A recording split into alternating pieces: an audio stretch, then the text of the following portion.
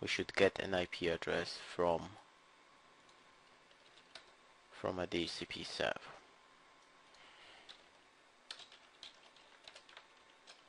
Renew. Let's see if it works. Come on, Cisco. Give me an IP address, please. Please, please. Give me an IP address.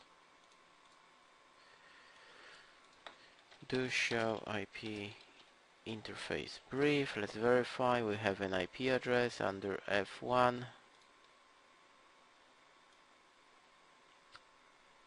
Not a good sign. Oh, come on. Oh, that's a wrong IP address. What are you pinging? 10.10.12. Dot 12.2. Okay, I can ping it now. Oh, I cannot. No, I cannot. Oh, okay. What did I do? Okay, there's VLAN 2. VLAN 2.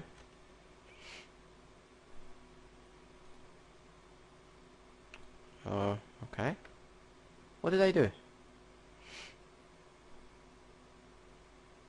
It's sending and it's not coming back. Okay.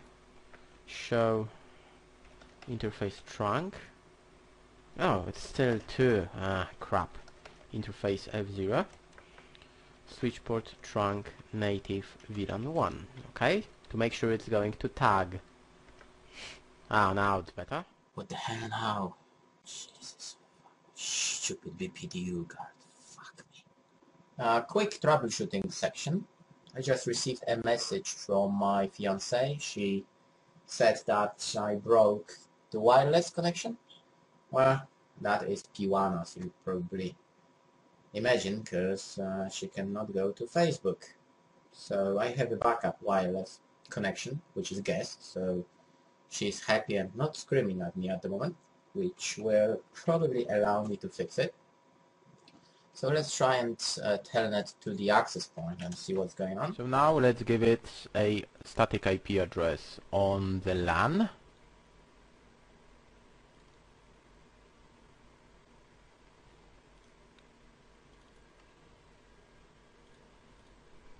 One 192.168.7.2.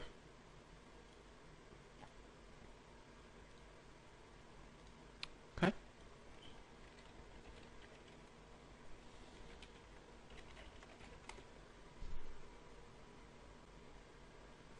Shows cable disconnected. Okay, let me double check that it's connected. Okay, now it is. And we can see our IP address. So let's try and ping 192.168.7.1. See what happens.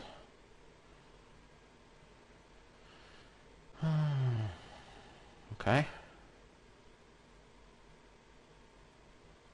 It's not going very well, to be honest. Yeah. Okay. I cannot telnet to that device. You're right, CCP. Let's fix it then. Not sure what happened. Real World Labs, right? Let me... I will open PuTTY. I should be able to jump to another router because they are directly connected.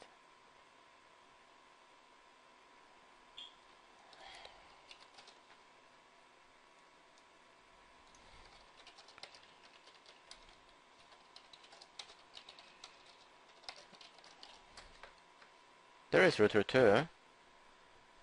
Show IP interface brief. Okay. I can ping it. .2. Show IP interface brief. Okay. Show IP root.